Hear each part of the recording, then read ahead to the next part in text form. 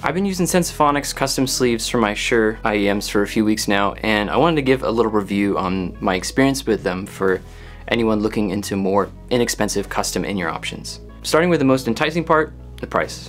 The custom sleeves all start at $150 regardless of whether you select full or half sleeve. From there, the only price increase is from selecting a different color. I opted for clear because I wanted something a little less noticeable. If you're feeling fancy, there are plenty of color options on the page, but selecting the colors on the page aren't really super clear on how the whole sleeve will look when you make those selections.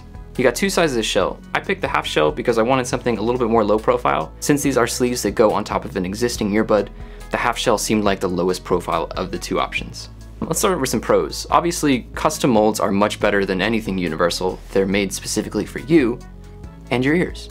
So universal tips don't come anywhere near that kind of security. And since they're custom fit to your ear shape, they're actually pretty great at noise cancellation. I have a few different headphones that have active noise cancellation, and it's definitely a different feeling in a good way. It's basically like an earplug that won't fall out.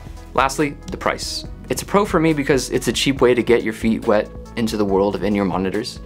I wanted to test them out for a little until I felt like the more custom, expensive options were really worth that bigger investment and would actually get used enough.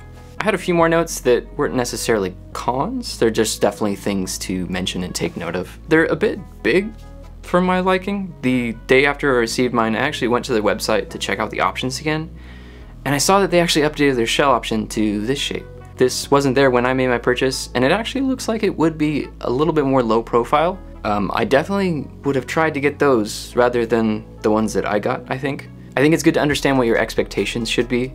They're a sleeve that goes on top of whatever headphone that you already own. So they won't necessarily improve the quality of the sound in your headphones. They just keep that sound profile secured to your ear.